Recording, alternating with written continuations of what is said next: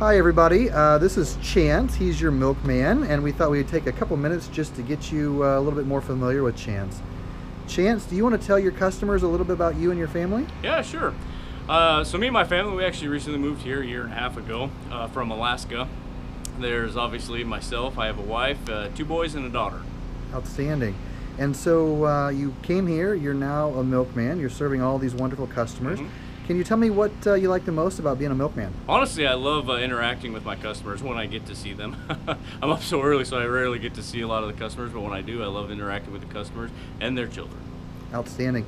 And so we are almost on to the holiday season, so Thanksgiving's fast approaching. Right. Curious, what is kind of your favorite part of the holiday season? Well, Thanksgiving, obviously, it's a big family time. We get the family together, and we have an awesome feast, and we just gorge ourselves. But aside from that, with Christmas also coming up, we have a lot of other traditions that we use, and basically it's just big time for us to gather together as a family and enjoy each other's company. Sounds good. And then, if there's anything that you could tell your customers, share with them or ask of them, what would it be? There's a big, it's more of a safety concern really when we have our bottle returns being jammed into our porch boxes and our coolers and stuff. So I would just ask that customers put their bottles just right outside in front of their coolers.